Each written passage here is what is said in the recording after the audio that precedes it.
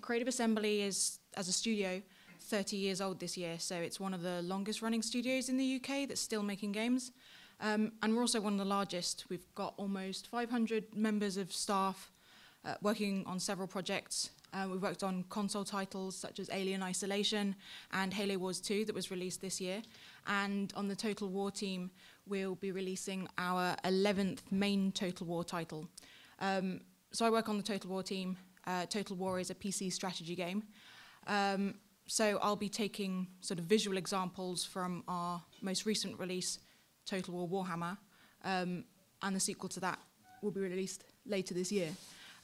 So to give you an idea of sort of the art quality levels that we're hitting and sort of a little bit about what our game looks like, I've got a video of our Old World edition.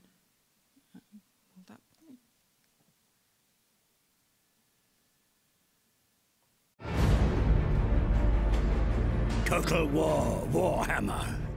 A vast fantasy world that could be yours for the taking.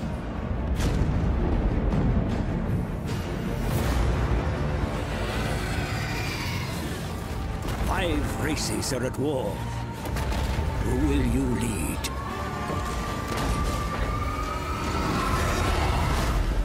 The Empire of Men. Brave, well-trained, with unstoppable cavalry.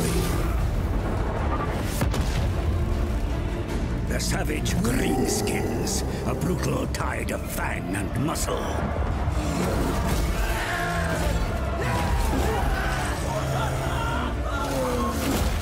Stout dwarfs, all but unbreakable in battle and unmatched in close combat.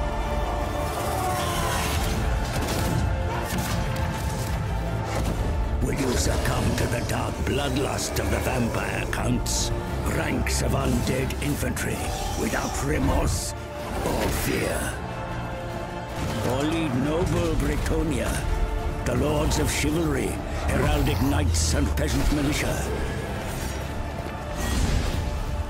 Award-winning fantasy strategy on a scale you've never experienced. Choose your side and conquer this world. Cool. So Total War, whilst being a PC game, a lot of the techniques that I'll be talking about are not limited to the games we work on. They're common across AAA, whether that's console, PC. It's all about improving the performance of the games. The main thing that we have to be aware of as a PC developer is that you don't know what hardware players are going to have. So we have more layers of optimization, but if you're interested in game development, then anything I talk about here isn't specific to our game, but is used across sort of the industry. This image here shows various art roles within development. So the dark purple ones are different types of artists, and the pale ovals are their responsibilities or what they'll work on in the game. It's not to scale, but the bigger ovals are where we hire more artists. So we have a lot more environment artists than, say, concept and 2D. So Total War is a game of two parts. We have a main campaign where the player controls their faction in meeting objectives, taking over the map, and raising their army. And then we have the battle side, where you fight against opposing factions. This is the tactical view. If you zoom out while you're playing battle, you can kind of see the entire playable area. So right between sort of the water and where we have the forest, the characters can sort of move around. This is a siege battle, so your objective as a player is to get into the city walls and fight the enemy.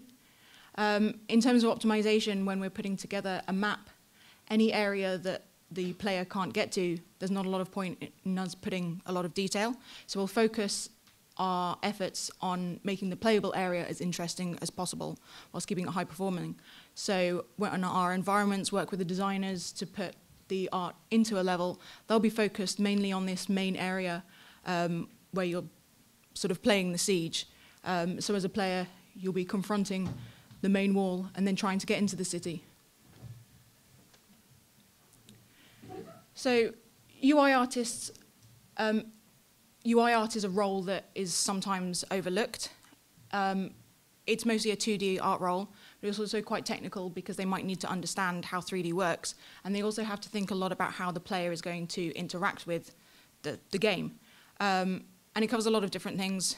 It covers sort of the buttons that the player will have to interact with, also the displays for any maps, anything that gives information to the player about what they should do, the labels for any places of interest, and also markers for where your armies are. There's not a huge amount of optimization that they can do in terms of how they create their assets, but they'll work with the programmers to find technical ways of sort of limiting how much the UI costs, because we have to see some UI elements at all times for the player to kind of know what to do, to be able to interact with the game. But they will try and find interesting ways of limiting that and not taking up too much space on screen. So it's a really interesting role in terms of thinking about the user's experience and how the user will be interacting with the game. And these are various UI elements that we'll have in battle. So it can be anything from labels to common menus, but also sort of iconography, letting you know sort of what are the different units in our battle. And then when you're looking at the battle itself, any icons that make it easy for you to understand what you should be attacking, who your friendly units are, and then also as the enemy appears, being able to kind of see from a distance where they are so that you know where you're aiming. So character artists are in charge of making all the character models, any creatures, and also props and weapons that need to interact with the character's body. They'll get concepts from the concept artists, and then they will sculpt a high-resolution model, much like you would kind of sculpt in clay, but in 3D software. They then bake that model down onto a game resolution model that's a lot lower poly, and we'll bake that detail into maps. With Total War, as you saw, a lot of the time when you're playing battle, you might be zoomed out, so everyone's very small on screen, but you can also zoom in super close to your units. So our character artists have to be really good at making anatomically correct, really nice looking characters, but they also go through an optimization process to make sure that runs fast when you're zoomed out and you want to see hundreds, if not thousands, of characters all animating on screen. So there we see, sort of zoomed out, you might have, say, 100 entities in each of the little units. There's also people inside the siege equipment. So once you've taken over the wall, you might have even more men coming on screen as they sort of get out and start hand-to-hand combat. We also, when you're zoomed in, we want to give a sense that there are a lot of different people. They're not all the same, but obviously we can't afford to sculpt hundreds of different heads for particular units, and especially with Total War Warhammer, there's a huge variety of different creatures that we need to sort of be cost effective with how many different characters we create in order to meet deadlines, and also so that we can load it all in memory. So we'll try and find sort of clever ways of making it look like there's more uniqueness from sort of limited numbers of resources. So there's probably, with these guys at the front, there's probably about 4 different types of head, but we use things like hair tinting, we use mixing and matching, so one face might swap to use different helmets, we'll swap the different body parts, so we'll mix and match sort of different trousers with different shirts and so forth, so that when you're sort of like not looking too closely, sort of you get the sense that there's a lot of different people there, and it's not just the same guy over and over again. And then we go through a process called lodding. So creating the LODs is mostly an automated process. So we have tools that will analyze the geometry of the characters and will start to remove polygons where players can't see it as you zoom out. So in-game, the further the character entity is away from the camera, the smaller it will be on screen, so the less detail we need to show. For us, so this is our highest LOD. This is the first bake down from the character artist's really nice sculpt onto a game model. So this is the highest resolution in game. And then we'll go down to our LOD 1, which is pretty similar. Because we're a PC title and we need to deal with people with higher and lower spec machines, we will sort of drop graphic settings if somebody on a sort of several-year-old laptop wants to play and we need to concentrate on performance over visuals. But the LOD one's still pretty good looking. I mean, you can notice when you're flicking back and forth. But if you're playing with this guy, I mean, he looks pretty good. And then we start getting into the performance LODs. So LOD 2, we stop alpha testing. So alpha testing is where, rather than cut around the exact edge of objects, such as the feather, we'll have it on a flat plane, and then we'll use a texture to say whether we want to draw individual pixels. So we'll keep the geometry as close to the edge of the area that we want to be drawn on screen, but then the texture will sort of do a black and white mask. So we'll mask out areas that we don't want to draw. So when we get sort of further away and you can't see where it's black currently, we stop alpha testing, and the geometries become a lot simpler. You can kind of tell there's a lot more straight edges here. We then go to our final performance LOD, and you can really tell here that it's still the same character, but we've got rid of quite a bit of detail. He's lost his facial hair, and his legs are pretty straight now. So they'll have edge loops around the knees and elbows, so it can still bend and conform to the animation. But you'll probably find there's not individual fingers there. Everything's very simple. And you'll only see this from a distance where it's kind of approximated to, you can tell who it is, but you wouldn't be able to tell from a distance that this is a low resolution model. Then because we have units with, say, 100 different characters in, we will swap the meshes completely so that every person in that unit uses the same mesh, so we don't have to calculate the geometry for sort of all the different variations. And we go to our super tiny guy. Because this is seen at quite a far distance and you're only really picking up sort of the general colors, and we've got sort of different variations, so we might have certain variants in that unit have their left arm red or their right arm red, but we'll kind of pick out what the most sort of distinctive color is, and we'll sort of map that as a projection onto our super tiny mesh. And characters are pretty important for us in battle. They're essentially what you're playing with, so we want to be able to see them all times. So we have an even lower resolution version for when you're really zoomed out.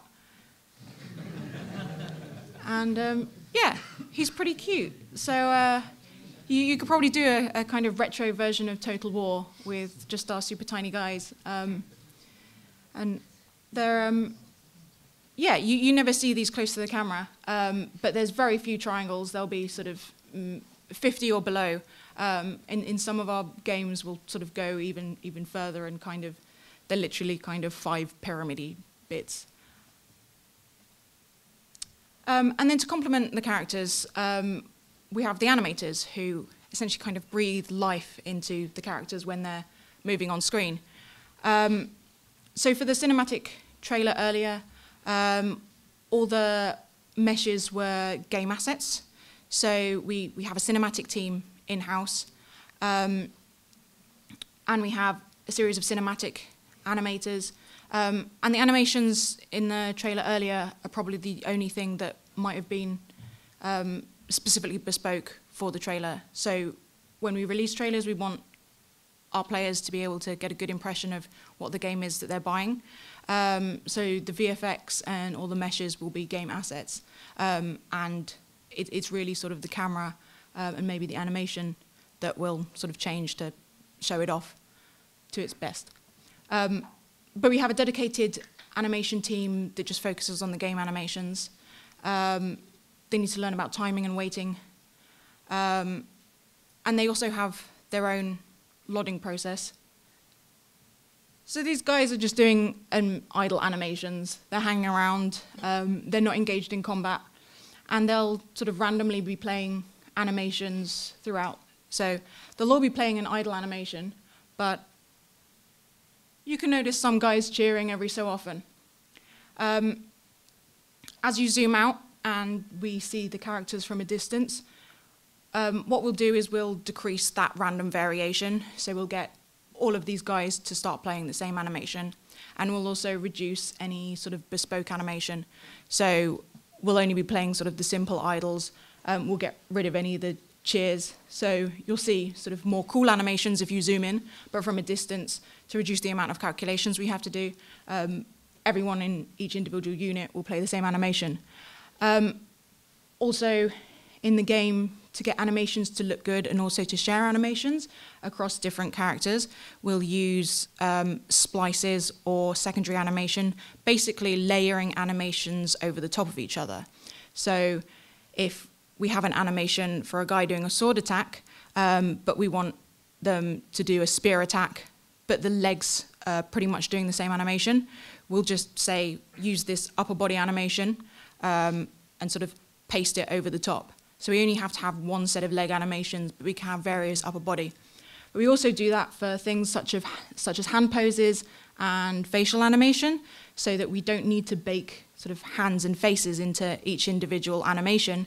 We can sort of paste that on over the top, and you can get sort of random facial expressions happening. And also, if a guy's always holding a sword, we just say, okay, put it in this pose, and just keep that pose throughout the whole of their sort of lifetime. That will also get turned off at a distance. So essentially sort of the hands and face will stop animating, and it will go to a kind of a baked pose, or if the mesh has sort of gone to a lower resolution where you can't see the fingers, we just won't animate those joints. So our environment artists are responsible for the terrain. They're also responsible for the buildings, the props, any vegetation, and they also do world and set building. So as well as creating the 3D models, usually quite similar to how characters create their work, they have to put it in the scene and build up the levels.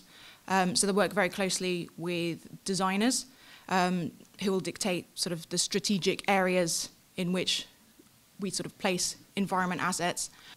But they'll do a lot of set dressing to kind of make it atmospheric, make it look like it belongs to the faction whose area you're in. So pretty much everything here that isn't characters and UI is part of the environment, but we'll take a closer look at the city. So this is the kind of view that you'd get if you were zooming, sort of flying over the city. And this is a lodded version. So similar to characters, we lose all the detail. All the tiny flags are gone. We also sort of get rid of any detail. Most of the windows tend to disappear.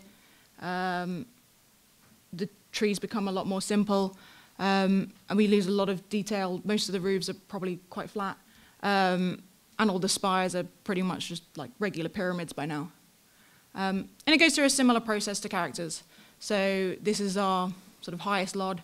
So if you zoom in, this is what you'll see. We'll then drop it to get rid of any detail that you wouldn't see at a distance. And then our final LOD is pretty simple, all straight lines again. And you can even see in some places we've got gaps, but it's pretty small on screen. So these are the sort of distances that you'll see it at. So you can actually zoom closer on the first model, but obviously it sort of, you can't fit it all on screen with the distances that we can get right in. But it's sort of this distance on screen, it swaps to the next model, because you pretty much wouldn't be able to see any of the flags. And then at this distance where things are only taking up a few pixels, we go to the smallest model, we've got a lot less polygons to draw, and it's a lot cheaper. So they're also responsible for vegetation. Vegetation is also lodded, but they use a technique called billboarding. So this is our mesh lod. We have lots of cards for trees, so we'll have leaves that are, the texture is on various planes, and there's a lot of alpha testing, so rather than cut around each individual leaf, we'll use textures to define sort of where the edges of leaves are. And this is a billboard, so pretty much as you see it, it's a flat 2D image, and we use 4 projected images on an intersecting plane that replace our regular trees. So it essentially goes down into a sprite. VFX is, especially for Warhammer, it's a big thing because it adds a lot of interest. And we have a lot of magic in Warhammer as well. So we put a lot of effort into making things that look really cool. So most games will have VFX artists, and they'll do things like dust, fire, water, a lot of things that aren't kind of solid. And VFX artists have to be very technically minded. They work a lot with particles and systems that rely heavily on sort of programmers continually optimizing and also improving it. And it's an area that we're sort of, it's continually developing, and we're always taking techniques from film and other areas of 3D as hardware is improving. But they also need to have an artistic eye because they need to make it look good. There's no point in putting hundreds of thousands of particles into dust if the dust doesn't really look realistic. So sometimes you don't even notice the VFX.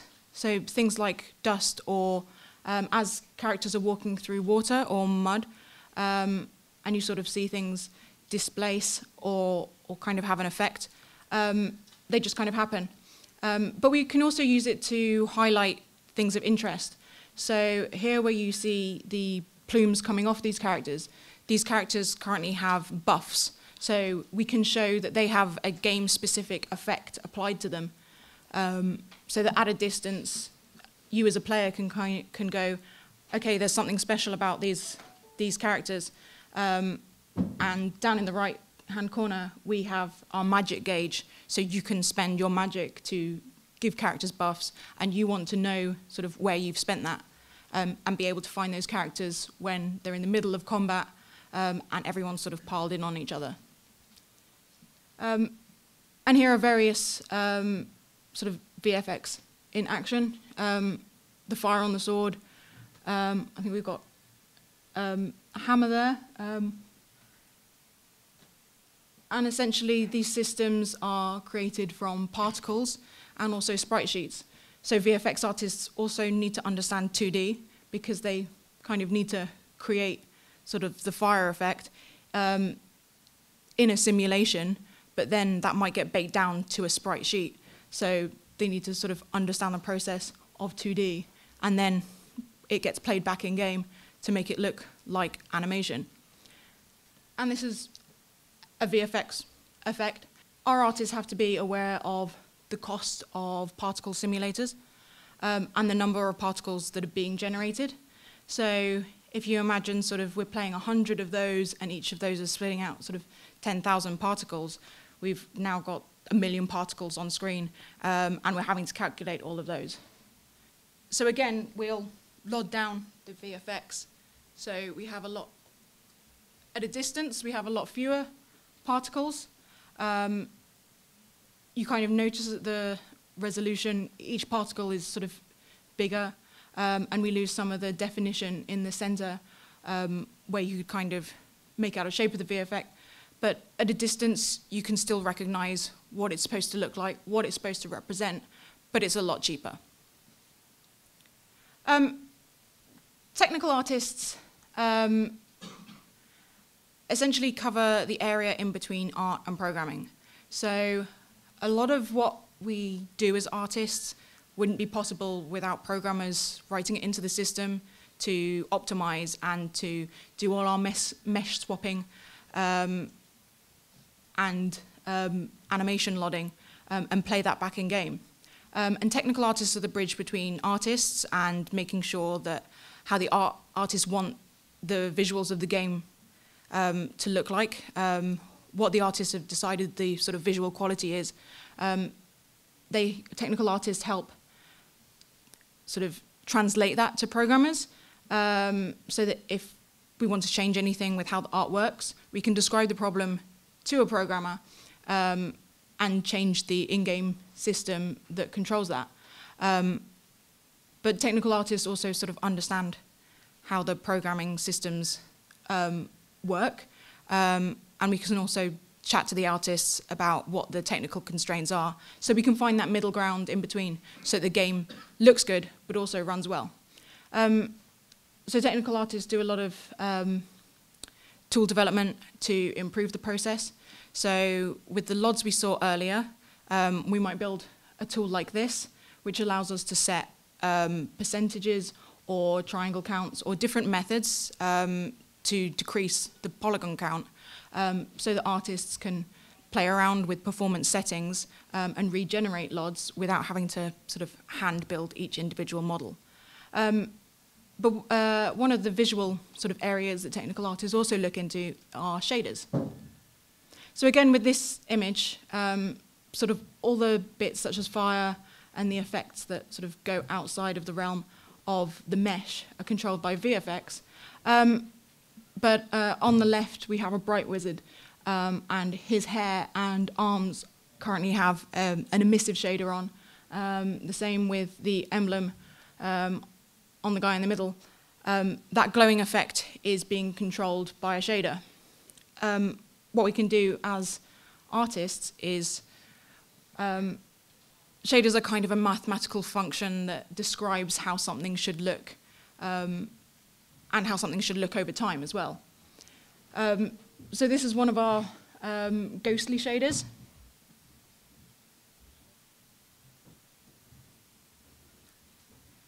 So we use various textures to describe the pattern that scrolls here. We can describe the speed that we want it to scroll. There's a distortion on it.